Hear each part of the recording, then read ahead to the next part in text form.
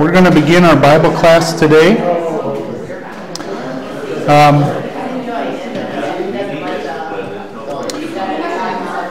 It's a joy to be with you as we gather for the study of God's Word.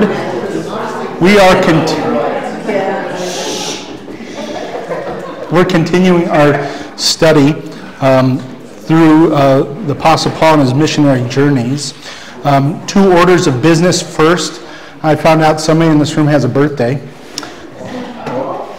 It's Jamie. Happy birthday, Jamie. Yeah. What a joy. So, hope your day is fantastic. Second thing, there is a new schedule. Why is there a new schedule, I ask? Because your pastor made a mistake. You have an imperfect pastor. Yeah, I know. And now all the errors are corrected. This should be a better study now. We would have been all kinds of wrong. So you have a new schedule. So take your old schedule, crumple it up, throw it away, burn it, whatever you need. Okay? But we're going to pray and we're going to dive in today because there's some really good things that we need to learn in here in our text. Let us pray. Jesus, we thank you that you have given the church the task to share the gospel. May, Lord God, now, as we study your word, you teach us your ways, that we would learn them, grow in them, and then go as you have called us to. In Jesus' name, amen. Okay. Chapter 13, verse 13. Everybody get out. If you don't have a map, that's okay, but if you have a map, get out your map. Paul and Barnabas are off. They are now moving from Paphos to Perga. This is verse 13. Now Paul and his companions set sail from Paphos and came to Perga in Pamphylia. And John left them and returned to Jerusalem. But they went on from Perga and came to Antioch in Pisidia. Interesting here, you have different things. You have what Pamphylia. Well, that's a region. Okay, kind of like our counties. Okay, we live in a county, Jackson County. Well, when it says Pamphylia, we're really referring to a section, a region, what we would term county. Some are bigger, some are smaller. And so, first goes to Perga. If you note on the map, they would have sailed into Attalia. Attalia was a port city, important port city. Okay, there would be a lot of trade, all kinds of happenings. And so they would sail in and then from there move on. So we're in Perga, which is the capital of Pamphylia. Okay, kind of like you have the county seat. Okay, and Pamphylia was 5 miles inland, 12 miles from Attalia. Okay. There's a note here that John has left. This is John Mark. Interesting note about John Mark. It was the gospel writer.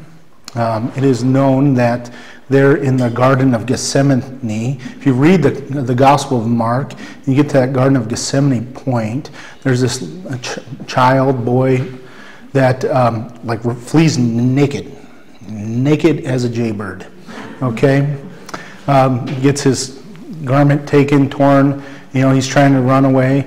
I can picture, how boys are curious, I can just picture him, there's stuff happening, he's probably breaking curfew, I don't know this, but you can just picture, he's like out there peering behind an olive tree, what's going on. Well, it said that boy was John Mark, okay, and that's written in the gospel because the writer of the gospel was an eyewitness to it, and that Mark there was an eyewitness, okay? So you get more of what happened, why there was this sending of John Mark away later in Acts. It's a significant issue, but we're not talking about it today. But just note that. In fact, it causes a split between Paul and Barnabas. Okay, Acts, what is it, 15:37? Okay. So they stay in Perga. We don't really know what happened in Perga because it quickly moves on to Pisidian. Well, what is Pisidian? Okay, it's named after Antiochus, which is king of Syria. So after the death of Alexander the Great, things went haywire. Okay, it just did, and people took regions and stuff like that. And you had this Antiochus, king of Syria, and so what happens when you become king? You get a city named after you. Okay, here's a city. Here's a city. And so that's what happened. It's named after this king, and it's 110 miles from Perga. So they would have to walk, more than likely, from Perga to Pisidian. Well, in Pisidian, it's quite fascinating because there's a mixed population there. Okay, it's mixed, most certainly a large Jewish population. In the intertestamental period, there was a point where there was this diaspora. It's like another one, where a bunch of Jewish people left Israel and went and settled in different places. Okay, and so you have a large settlement of a Jewish population in Pisidian. Thus, a synagogue, which is going to come and play in a minute. But it's a Roman colony.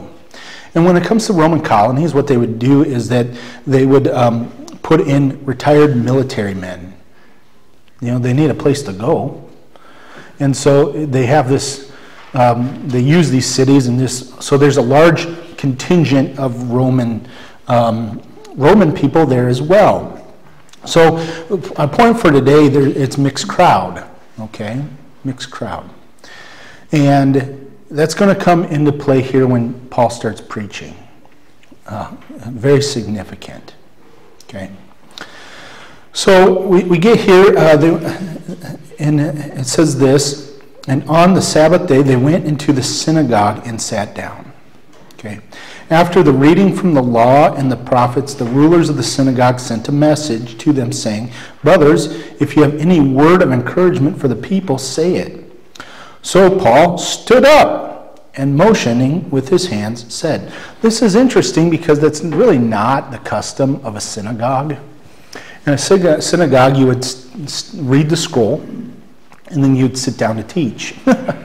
And Paul doesn't do that. He gets up and he's animated. He's motioning with his hands. Okay? You start to see kind of Paul's preaching style in this sermon and in the way he goes about things, which is interesting. Because as we read this, you'll see how people respond to his preaching. Some respond positively, some respond negatively. But then he has this sermon. And I'm going to read you the full sermon. And I want you to listen and hear. Try to figure out what the law is, what the gospel is. What is Paul's point? What is he trying to achieve? What is he arguing for? And really try to pick those things up. What's the central message that Paul is trying to proclaim to these people? Men of Israel, and you who fear God, listen. The God of this people Israel chose our fathers and made the people great during their stay in the land of Egypt. And with uplifted arm he led them out of it. And for about 40 years he put up with them in the wilderness. And after destroying 7 nations in the land of Canaan, he gave them their land as an inheritance. All this took about 450 years. And after that he gave them judges until Samuel the prophet.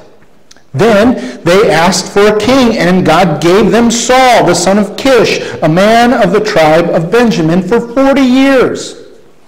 And when he had removed him, he raised up David to be their king, of whom he testified and said, I have found in David the son of Jesse a man after my heart, who will do all my will.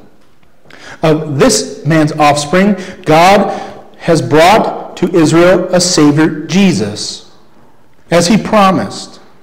Before his coming, John had proclaimed a baptism of repentance to all the people of Israel. And as John was finishing his course, he said, What do you suppose that I am? I am not he. No, but behold, after me one is coming, the sandals of whose feet I am not worthy to untie. Brothers, son of the family of Abraham, and those among you who fear God, to us has been sent the message of this salvation. For those who live in Jerusalem and their rulers, because they did not recognize him nor understand the utterances of the prophets, which are read every Sabbath, fulfilled them by condemning him. And though they found in him no guilt worthy of death, they asked Pilate to have him executed. And when they had carried out all that was written of him, they took him down from the tree and laid him in a tomb. But God raised him from the dead, and for many days he appeared to those who had come up with him from Galilee to Jerusalem. Those are now his witnesses to the people.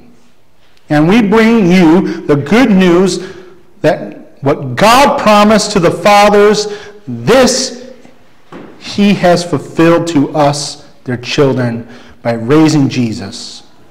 As also it was written in the second psalm, You are my son, today I have begotten you. And as for the fact that he raised him from the dead, no more to return to corruption, he has spoken in this way, I will give you the holy and sure blessing of David.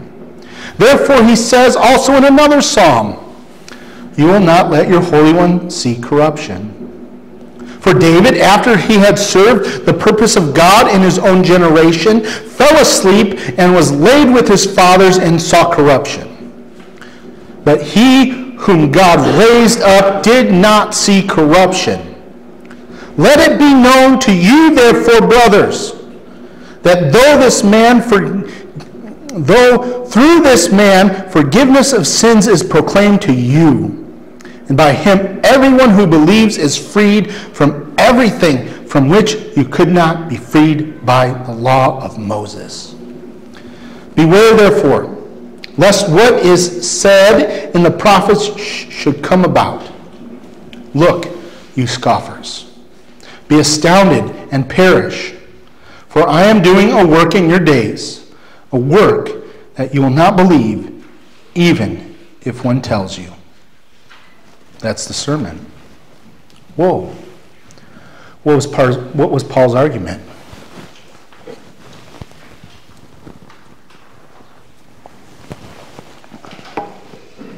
What do you think?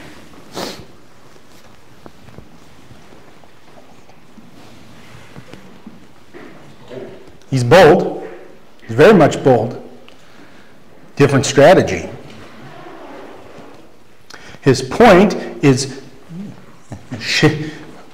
where is there forgiveness? Where is freedom from the law of Moses? It's in Jesus Christ. Now, how did he get there? He started with what was familiar, what was known. Every good Jewish person knew what? Their history. They knew Israel and Egypt. They knew the prophets. They knew the kings.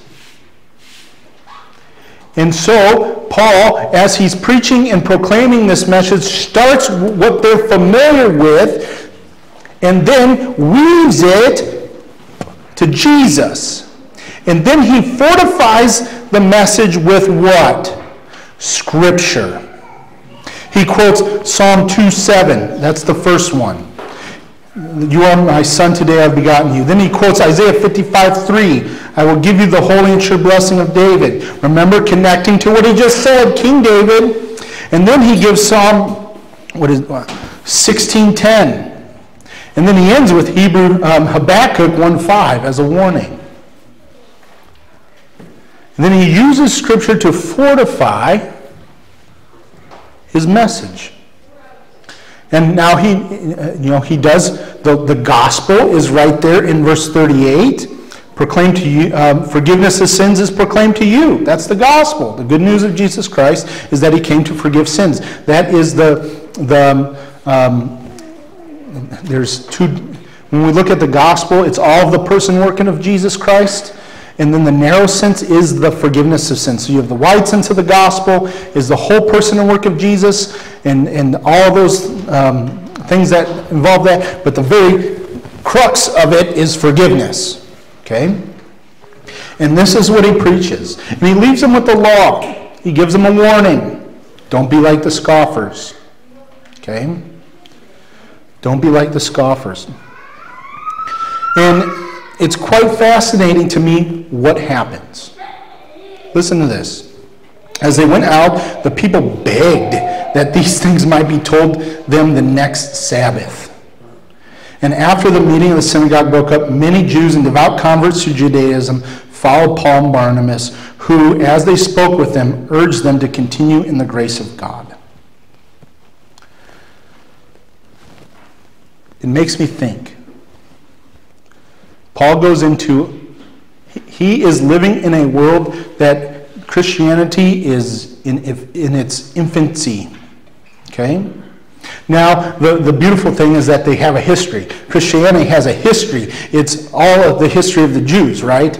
We have the Old Testament that really lends itself to that, but Christianity, is in its infancy here. We're talking 47 AD. Okay? Note where he starts. He goes into where? The synagogue. He uses to his advantage things that are already in place. And he goes in there and preaches with boldness this message of forgiveness. Okay? It makes me think. Paul's world was very Roman, very much filled with idolatry, syncretism. It didn't matter what God you worshipped. That's the Greeks, right? That's what Greeks brought to the table.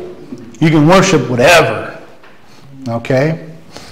Which there was this war going on between, this Greek culture that has pervaded in there. Of course, Caesar claims to be God.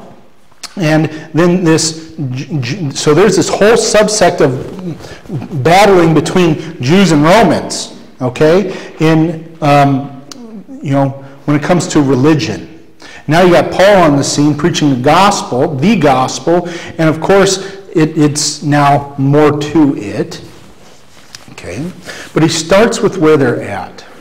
And this has been interesting. Church has changed, hasn't it? I'm not talking about doctrine. I'm not necessarily talking about practice. But how has church changed from when you were a kid to today?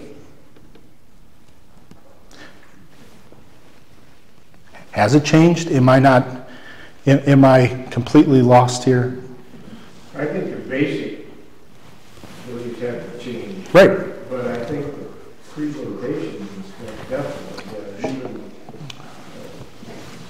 When I hear you read this, I think of all the Jewish people. They were used to having they were kind of stodgy, the rabbi would get up and he'd open the roll and read it, and there wasn't any enthusiasm or anything because he read it the way it was. Now Paul comes along and he's in the synagogue and it's like a revival or something. Yeah. And look at down in verse 44, the next Sabbath, almost the whole city filled up. Yep, absolutely. I mean, it's very different. This had to be something that was really tremendous. Right. And I think probably if I think back when I was a kid, I was about 10 or 12 years ago.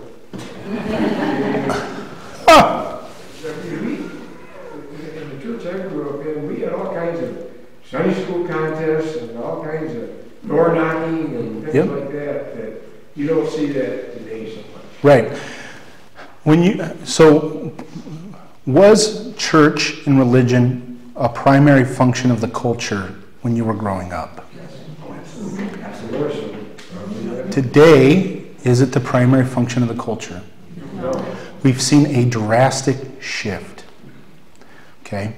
And this is important for us to understand because, in fact, church, we are in a time that we don't know how to handle. We don't. And usually the LCMS is like 15 years behind everybody else.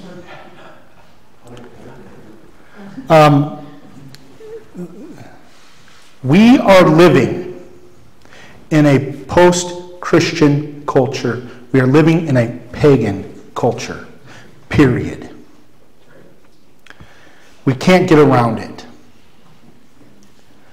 Wouldn't it be nice to live in the days of the heyday of Lutheranism? 1950s and 60s, heyday of Lutheranism, most Lutherans in America. The harsh reality is that we're not going back to that. We can't go backwards. Okay? And now what the church is wrestling with is how to be church in the midst of a culture that we're not used to. Well, that's a good point. How do we engage on this? Because what is looking like around us is the eroding of everything that we hold dear. Morals, values, beliefs in Jesus, all kinds of things. And it's infuriating, isn't it? Right? It makes you sick. Very me-centered. Very me-centered, yeah. We live in a very me-centered culture. So now we as church have been trying to figure out how to be church in the midst of this mess. And it's really hard because you have certain church bodies that have done what? Left the scriptures and caved to the culture, right? You see this eroding. How do we be faithful in the midst of a culture that now hates us? We have a few options. Okay? We can move inward, isolate, and be like the Amish. We can, right? That's an option. Correct? Well, it's not the right answer, right? We could conform to the ways of the world. But that's not the right answer either. So how do we stand upon our faith and our doctrines and our beliefs and still share the gospel to other people? I myself have wrestled with this. I've been in churches where there is a long-standing history of Lutheranism, and in communities where, up in Wausau, there was five LCMS churches within a 5-mile radius. Then you add on every other church body. Highly Lutheran up there.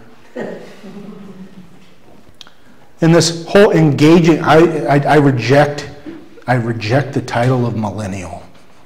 Even though I'm technically one, I don't like it. I prefer the title of elder millennial.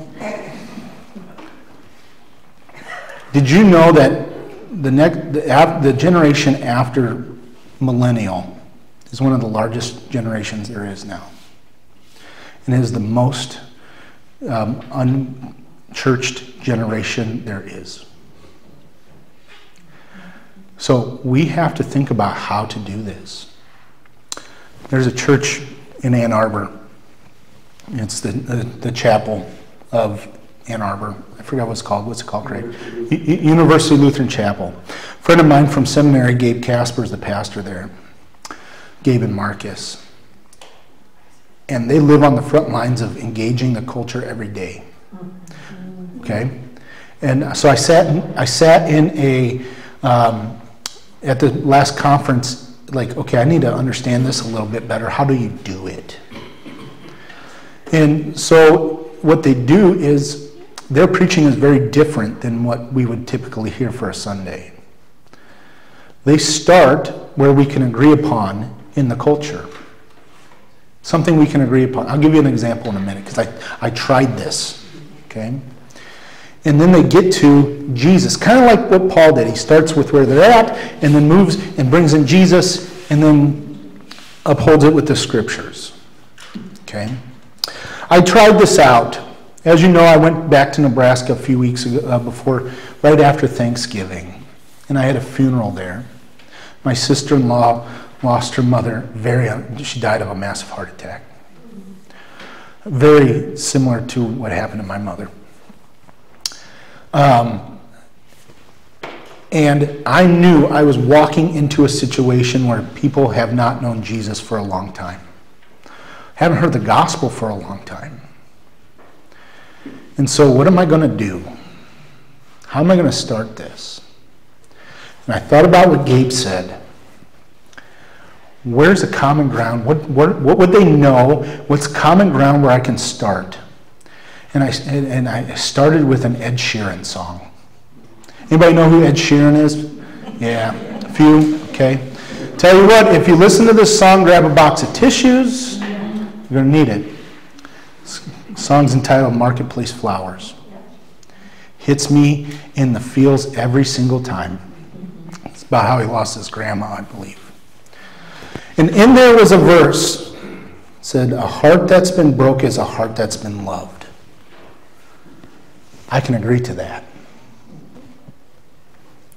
So I took what was common, because we're dealing with people who are well versed in the culture, and I started with that. And you should have, you just said Ed Sheeran, that guy with the clerical collar on? Didn't know I knew who that was, did you? I didn't say that in the sermon. I started with that lyric verse, and I said, there's a lot of broken hearts here. It's because you guys have hearts that have been loved by Maureen, and you've loved Maureen. And I gave examples of what that looks like for them. And then I said, who can heal this broken heart? Who can do the mending? Because it really doesn't, it feels like it's never going to get mended. Well, there's one in the scriptures that says, I bind up the brokenhearted. And that's Jesus. And I got to Jesus through that way. And I was dumbfounded how responsive these people who haven't heard the gospel for a very long time, how responsive they were. People talked about it for days. My brother, who I dearly love, he said, they were still talking about your sermon. Really? It begs the question, how will we, as Redeemer Lutheran Church, continue to stand firm on the scriptures and doctrine and then go sharing Jesus with people who do not know?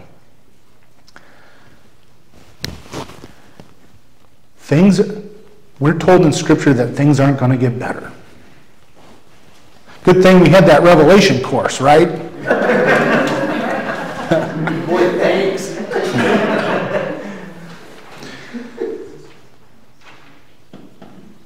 How will we go about sharing? How will we use the gifts that God has given us? This is my sermon today. How will we give the resources that Christ has bestowed upon us? What can we do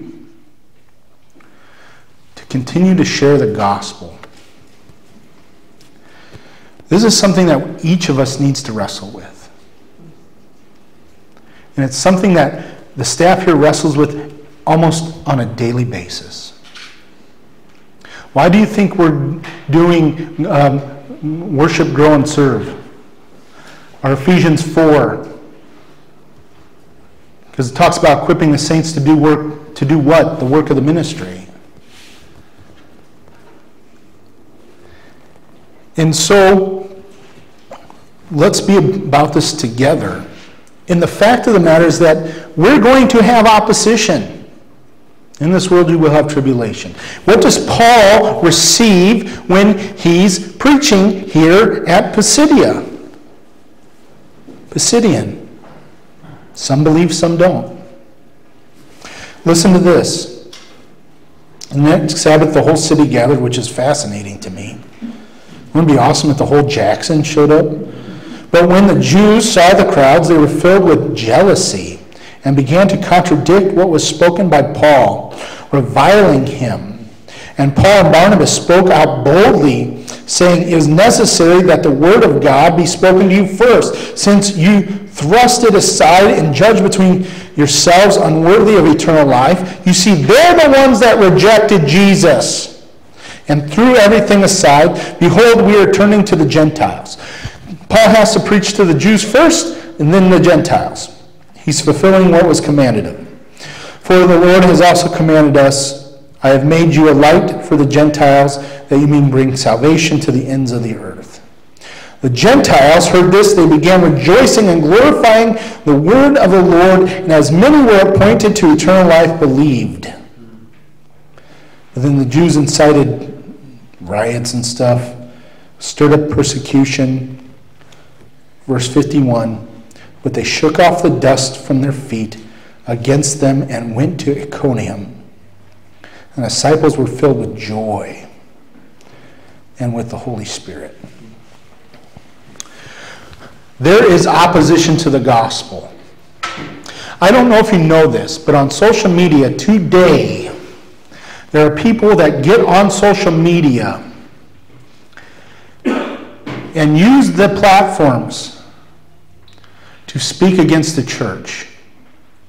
There's a movement in our culture today called deconstruction, where people are actively deconstructing their faith and in fact rejecting the faith. And not only is it for them, but then they have this mission, this militant mission, to then help others deconstruct theirs. And so you have on social media people railing against the church today, as we speak. That's where we're seeing a lot of opposition. We have to be aware of that. Okay, one, now you are. Two, we have to pray for people. There is an active attack on the Christ and His Word. And you know what's sad? People are believing it. Believing it. People who wear these things are preaching a false gospel every day. And nothing's new under the sun, and it's all things the church has dealt with in the past, Docetism and all kinds of heresies that are out there. It's being revisited because why? Because they weren't taught right. Or they were taught right and they rejected the faith. And so, if you have kids and grandkids, be aware, it's accessible on social media. So how do we do this? And I think also church culture has played a part to negatively, our culture, especially in the last 30 years, has lent itself to becoming soft, in my opinion. I'm going to be honest with you.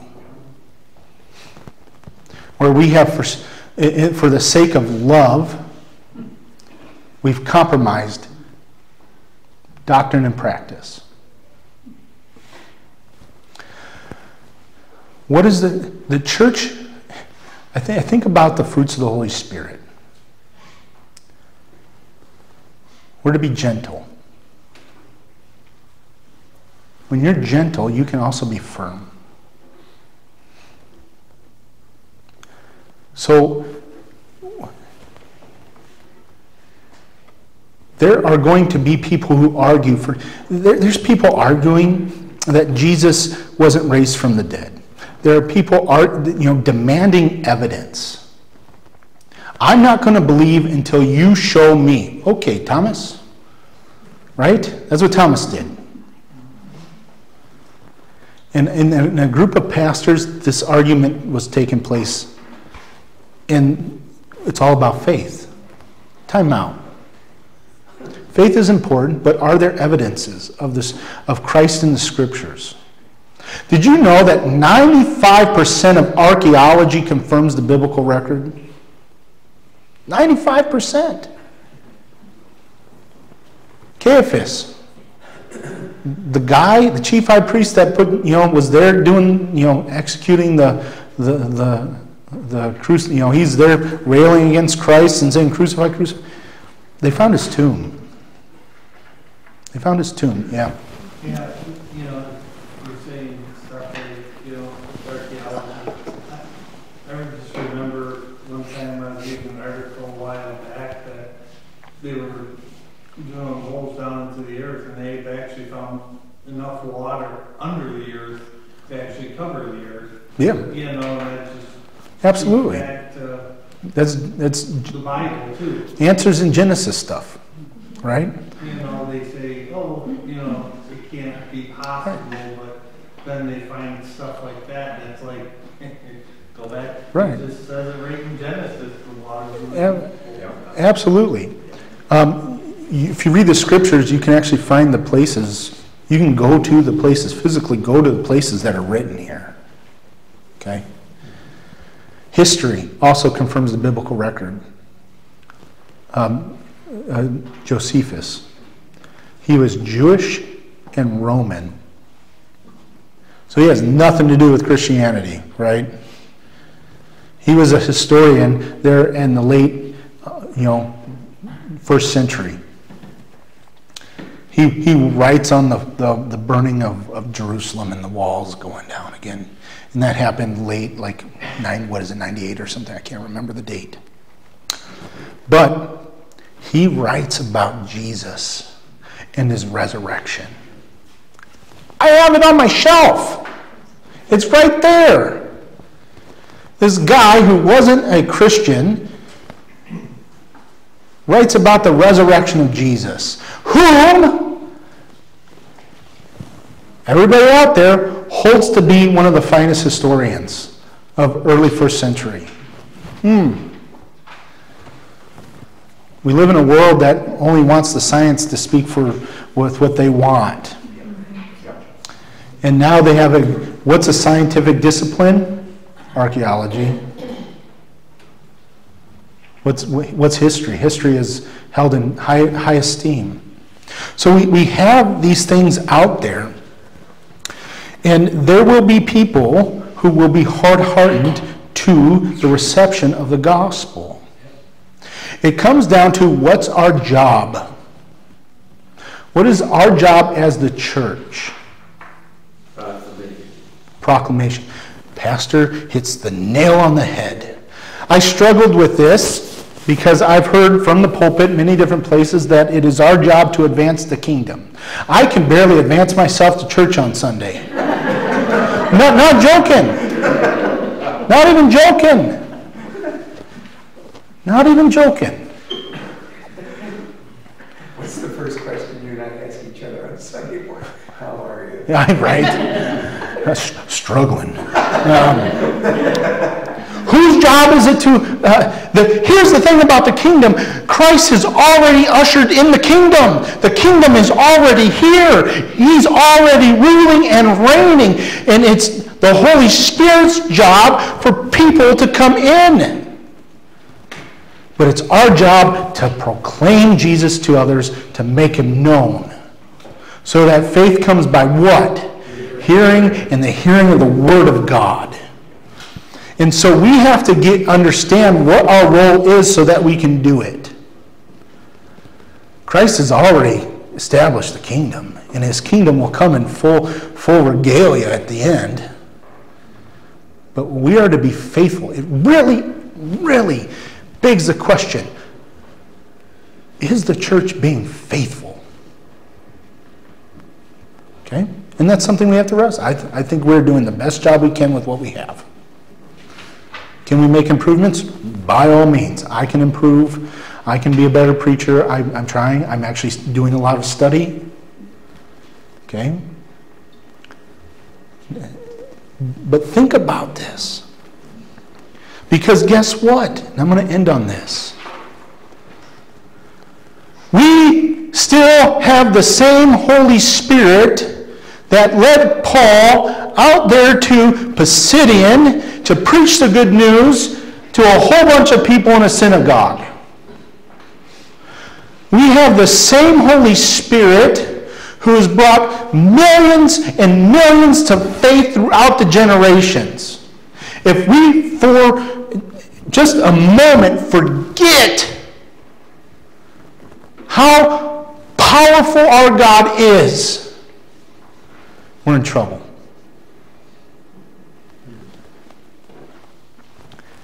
And so, my prayer for us in this place, I've been praying for our church and our circuit. How awesome would it be to have two healthy, fantastic, awesome congregations in Jackson, us in Trinity, proclaiming the gospel together. More the merrier, right?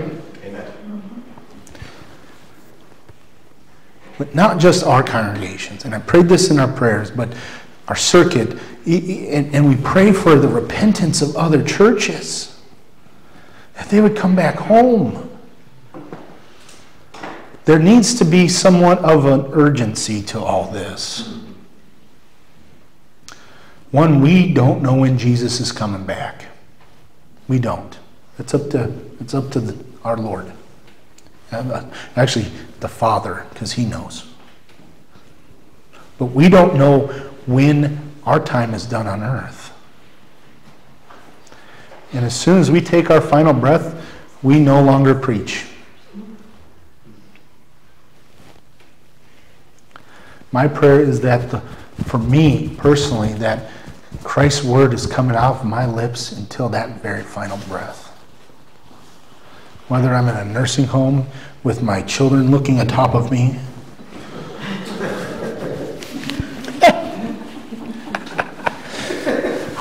or in some other fashion.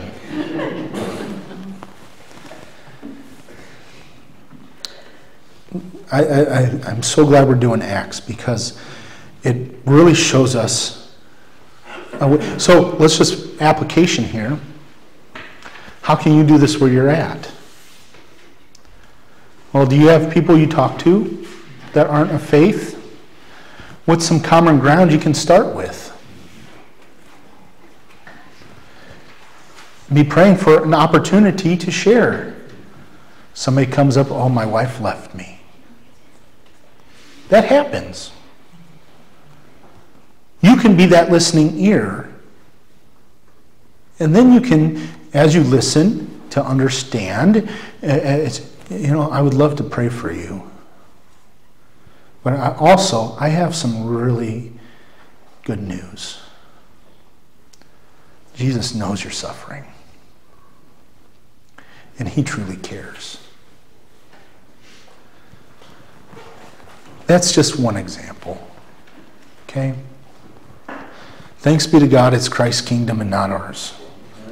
One thought, Pastor. Yes, bring it to me. I would argue that the members of the congregation are much better evangelists than the pastor. Yeah. Stop and think. Yeah. People expect the pastor to invite you to church. Yeah. And they sometimes even see it kind of as self-centered, well, you just want the bigger church. Right? Yeah. The members of the congregation invite the neighbor or acquaintances. Yeah. That has a greater impact. Amen. And we're going to end on that wisdom. Thank you. Because it's true. It's true.